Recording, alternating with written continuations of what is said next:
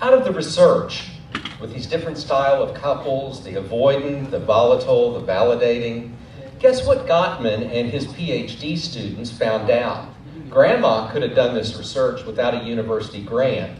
But here's the deal that they found out. They would put a couple in comfortable chairs, and these are great stools, but I mean, they'd get you really cushy, comfortable chairs like in your living room, and they'd hook up data receptors like they do in a lie detector test, like your respiration, your heart rate, your perspiration in your hands, the galvanic skin response. They would collect data about what's happening physiologically with you. And then they would video record you, videotape back in the day, and doctoral students would watch every moment of this tape, and they would be looking at body language, they'd be looking at that kind look, or they'd be looking at that, compassionate sound in your voice, or they'd be looking at good eye contact between each other. And out of this, they would call those positive moments versus, or, kind of thing. And what they noticed, if there was a ratio of 1 negative moment to a ratio of 5 positive moments, no matter whether you're a volatile, validating, or avoidant couple, if you would keep that ratio of negative to positive, 5 to 1, that you could have then a healthy marriage. And they actually tracked these couples over a number of years. And the couples who had the 5 to 1 ratio in this positive manner, they were successfully married 3-5 years later, whenever the study ended. The couples where the negative either outweighed the positive or was not nearly as prominent, where there were fewer positive comments, more negative, those couples had a very high divorce rate. They could predict it over 90%. They could predict out of just what they watched in the video about verbal and nonverbal cues, positive, negative moments. They could determine which couples were going to divorce. That's scary.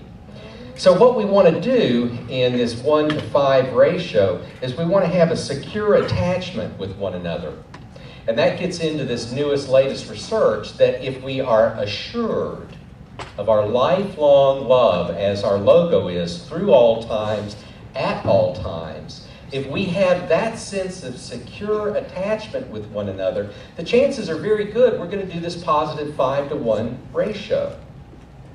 Well, as we look at the research a little bit further, we've got to have this style, and I don't know if you've ever heard anybody quote this research, but it gets misquoted as in, okay, you messed up, so you bring roses home or something special to your spouse 5 times.